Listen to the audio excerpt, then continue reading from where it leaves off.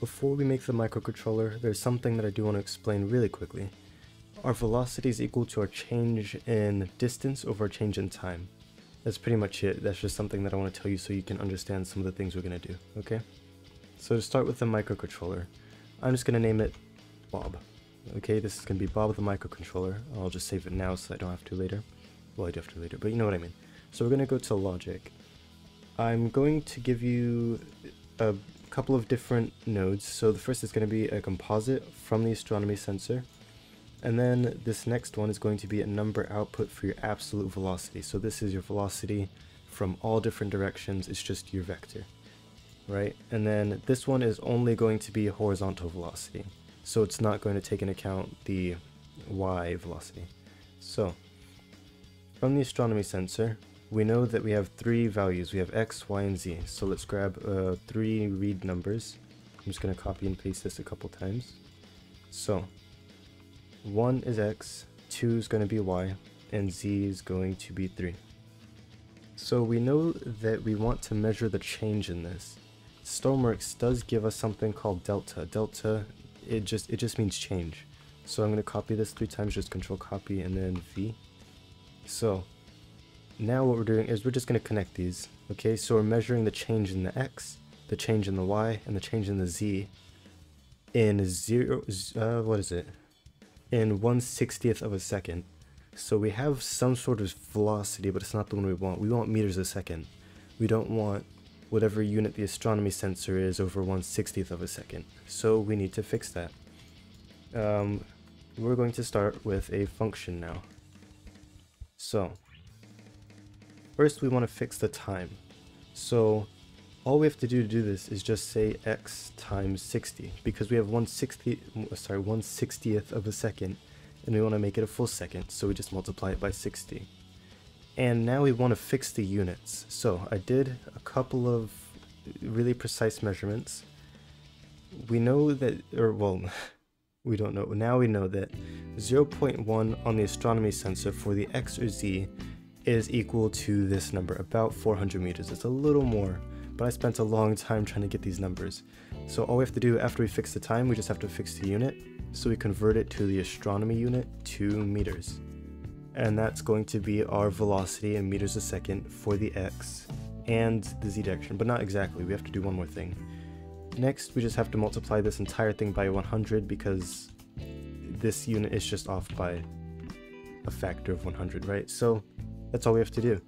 For the x and z, the y is a little different, but yeah, we just fix the time by x times 60, fix the unit by multiplying it by however many meters the astronomy sensor is counting, and then multiply by 100. And we can copy this entire function block and do it for the z direction as well. Remember that 2 is y. And then this is, we'll get to these in a second. Next, we just need to do something slightly different. For the y, it's pretty much the same thing. Oops, wait, let me copy all this.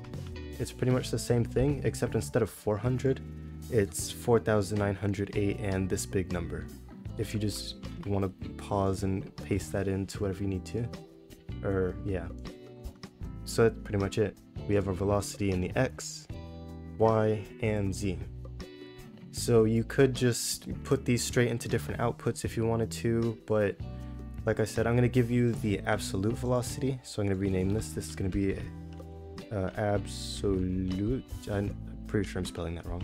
Absolute and, or you know, that's close enough. So for absolute velocity, this is our velocity in every single direction combined. Now I'm gonna go to Paint 3D. You can just skip this part if you want. Wait. Okay, so say we have our y and our x. Or actually, no, sorry. This is gonna be the z and the x. So this is z. This is x. We're measuring the pretty much. This is gonna be weird to explain, but it's essentially the slope, right? Because we have our velocity in the x direction going that way, and we have the velocity in the y direction going that way. So what that gives us is a right triangle, and we can just find the hypotenuse using Pythagorean's theorem. So we know that we just have to take, the hypotenuse is equal to the square root of a squared plus b squared. And in this case, since these are representing velocity, it's just the square root of our x velocity squared plus our z velocity squared. And that's all we have to do for that. So that means that all we have to do is just grab another function. This time it needs to be one with 3. We're going to grab the x and the z velocity, and we're just going to square them, add them together. So the square root of the x squared plus the, what is this, yz, so y squared. And then I'm just going to put these in parentheses again just to make sure that it doesn't make any calculation mistakes. And there we go. Now, what about absolute velocity? Well, we can just grab another function block and we do the same thing, except we put it all under one square root. The reason is because, I'm just going to scoot over here. If we have this direction and this direction, this is representing another dimension, then we know we can have our velocity right here as this component. But then what if we're also moving that way? Well, now we kind of have another triangle right here, right? And this length is still equal to the hypotenuse, so it's just another one of those things, you know? We take the value we already have and just square root it. I don't know how to explain it. I'm not that good with 3D kinematics, but essentially we take all the values, for this is x, y, and z, and we just square root it. 3 parentheses, and so it's going to be x squared plus, I probably should have put the pluses first, y squared plus z squared, oops, where did it, okay, plus z squared. And that's going to give us the absolute velocity. So I'm going to connect this to absolute, this to horizontal, save it as Bob, and then we're going to test it. So give me a second to make a vehicle. Alright, I didn't make this vehicle. Well, I did make the vehicle, just not like 3 seconds ago. It's an old bus that I made. But I'm going to grab the digital display just so we can see the numbers easily. And I'm going to put down 2 of them. So the linear speed sensor, just so we can compare the results, is going to connect straight into this bottom one. Now we need the astronomy sensor, because, you know, this is what this is all about, the astronomy. And then we're going to grab Bob. Bob is going to go right here. So because this is a bus, we could use either absolute or only horizontal, because it's only moving horizontally, and because there is no change in its y velocity, you know, that absolute part wouldn't be taken into account at all. So let's see, let's just do horizontal just for simplicity, and then we're going to connect the composite to the astronomy sensor, and then we just spawn it in. So let me grab the bus. I forgot how to drive this thing, to be honest. Let's see if I remember. Brakes off, throttle, clutch, starter. There we go. Alright, now you can see the numbers are identical. They're exactly the same. And the reason is because we're measuring the change in our distance over the change in time. All we had to do was fix the unit for time and fix the unit for distance.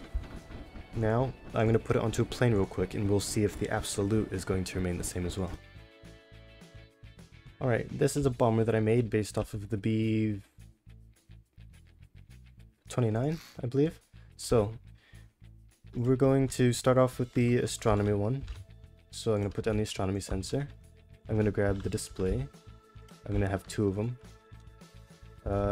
It's going to be placed in... I don't want to block the thing because I want to drop the bombs since I'm flying this bomber anyways. Man, I've always been bad at this, but okay, so we have those. Then we just need to grab the linear speed sensor. Remember, this is all in meters a second. If you want to convert it, you'll have to do that with the conversion thing in the function block. So we just grab the linear speed sensor. That's going to go in the top this time, and absolute is going to go right there. And then the data from the astronomy sensor will go into Bob. And then we just have to fly the airplane. I hope I didn't forget anything. Oh boy. You know, I'm just going to show off my bomber while I'm here too. You know, this thing took me forever, to be honest. I might as well. Okay, if I can even get in. You know what? I'm cheating. Close the door. Alright. Let's see if I remember how to fly this. Battery, fuel pumps.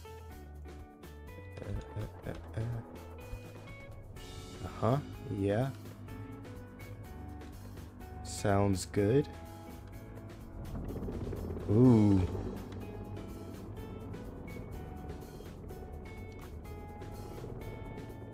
Please take off. Hey, it flies. I'm surprised. I'm going to disable ground steering. Alright, we're in the air, we're going upwards, we're going horizontally, and the speed is still remaining the same. Even though we added that vertical component, the speed is still staying the same. If I were to nosedive into the ground, which is a terrible idea in a bomber, by the way, you can see it remains the same. If I turn to the right, you can see it remains the same.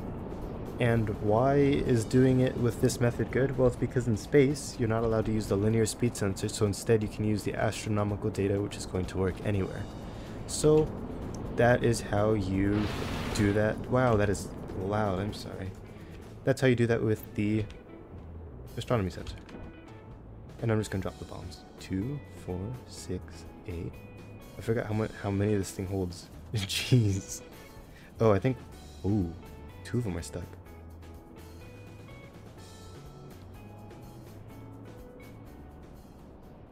That's just so satisfying. One more.